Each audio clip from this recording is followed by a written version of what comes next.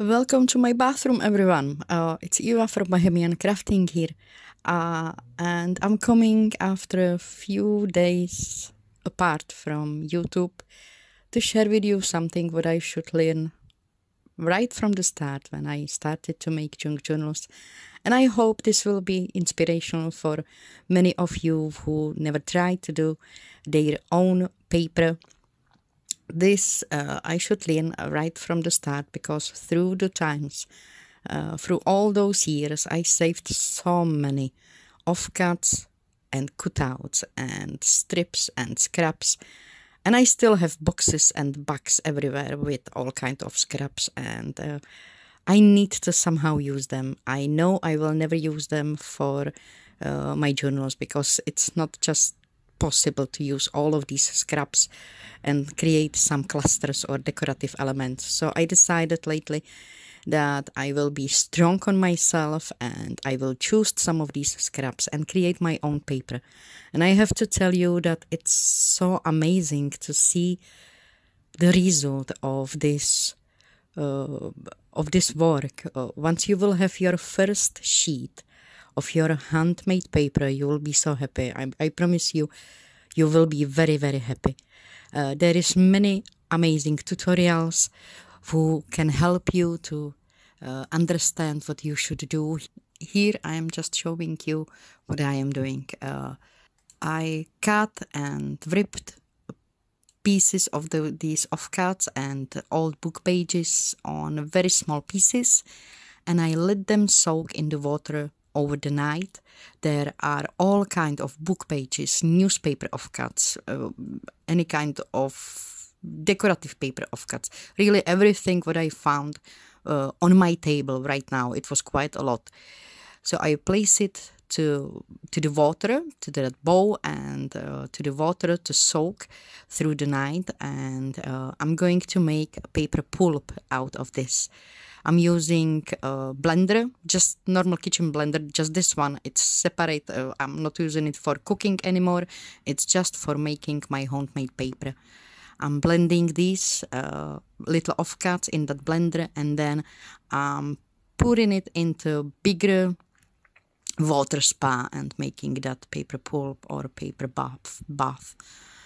I don't remember all these words which you should use to describe what I'm doing, so I hope you will just enjoy to watch me while I am creating my own papers. And this has a reason that I went back to kind of like basics to making junk journals. I had a quiet, disappointed last 3 months. My amazing Patreons, they helped me to go through, and I'm still not over my huge disappointment. I had a dream since I was a small child. When I was 7 years old, our village was selling old village house, old village pub with cinema, and I do remember I asked my parents at that time if they will lend me money for that house, that I wanted to buy that house for myself. And I told them once I will be old, once I will be not old, but big enough to make my own money, I will get this money back to them and pay them back anything what they will lend me. And I think since I was 7 years old, I had the dream that one day I will have my own house. We traveled this year in the March.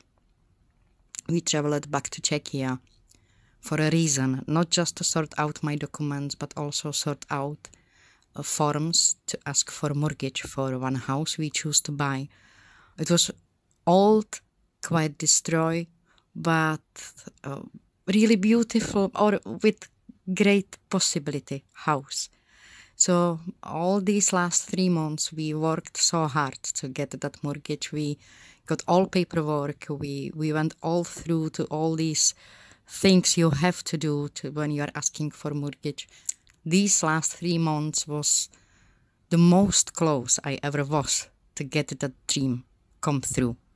Unfortunately, or my first trying to get mortgage for that house was declined, because my earnings are not enough for a Czech bank to get mortgage. So I hope that we will make more money, and we will ask the second time in 2 months from now, in 2 months, to get that mortgage together with my sons. Unfortunately, that house was sold, and because it was for a good price, which we can afford. So my dream kind of went down very quickly. And last 2 weeks, I was in a really, I was crying like small baby, nearly every single day, all the time. I had to take off some time from my daily work because I wasn't able to concentrate. It was just a huge crash on me, and just because of my Patreons, they know what is happening in my life all the time because I'm sharing everything with them. I think sometimes they have to have a really huge headache from me, but they are always so kind and supportive, and oh mine, I can't say enough how much I appreciate these strong people who are helping me go through to my ups and downs. So because of my Patreons, I'm kind of getting back to positive thinking. I'm not definitely there yet, and Debbie wrote it really exactly how it is to be strong.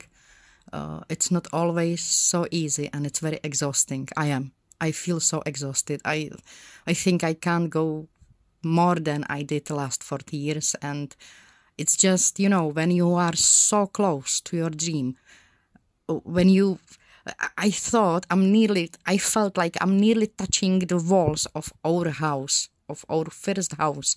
I was in that mood that I was just so close to touch the walls of our house. And when you got this huge disappointment, when you know you did your all best you could, it's get you down even if you don't want to. And this is actually what I'm doing to get me out from that huge disappointment, from crying all the time. Because yes, I do cry every single day, and I'm trying not to, but it's just something what I've been hold on for many, many years. I know there will be, at least I hope there will be better house, and it will come to me, but right now it's so hard.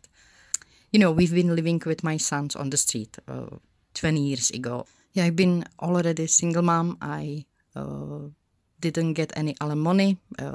I didn't get actually any help from my family because they was thinking I choose the guy who was father of my sons, so I should work it out myself. So because I've been very tight with my money, and I started to believe the wrong people. I thought that they are my friends. Unfortunately, they wasn't my friends. They just used or exploit the situation in my life, and they fraud me for my last money, and I didn't get help from anybody else. So we end up on the street with my sons. And with all that, all this came into my mind. Yeah, I'm still not over properly, but these little techniques, these simple techniques, and kind of in my mind clearing my space, I hope this will help me to go through, and I hope these basics will also show me better direction in my life. I always made sure that I will make money for somebody else. I always made sure that I will be profitable for somebody else, for somebody I'm working for. So I think this huge disappointment should show me that I know how to work hard. I always did.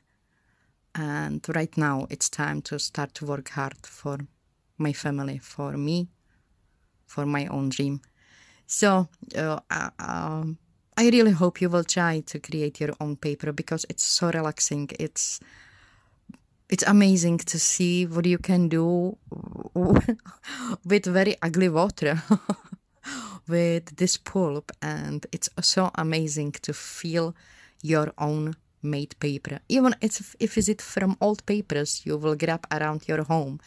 But to feel the result of your work, it's awesome. So I'm gonna put some nice music in the end of this video.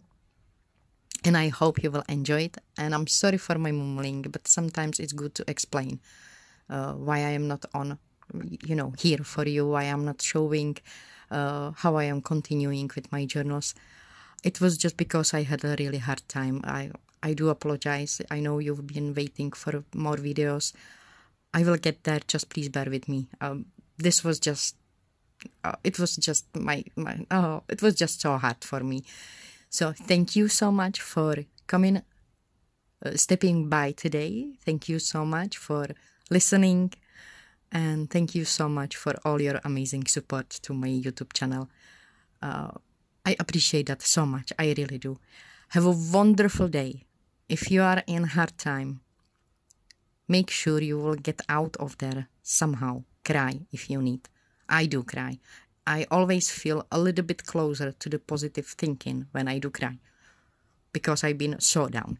So every single time when I cry, because I feel so pity for myself, I'm gonna be honest here. Yes, I've been in that mood that I felt so pity for myself, and I forgot that there are people who have much worse thing to go through.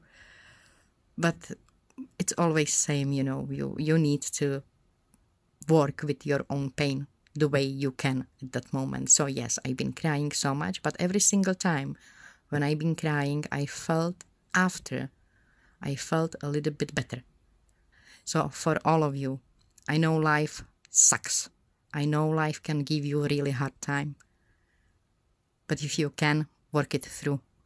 If you can, let your body leaking out through the tears, all that pain. I don't know how to better describe that, but let your body get that pain out of you by tears. It helps. It helps so much.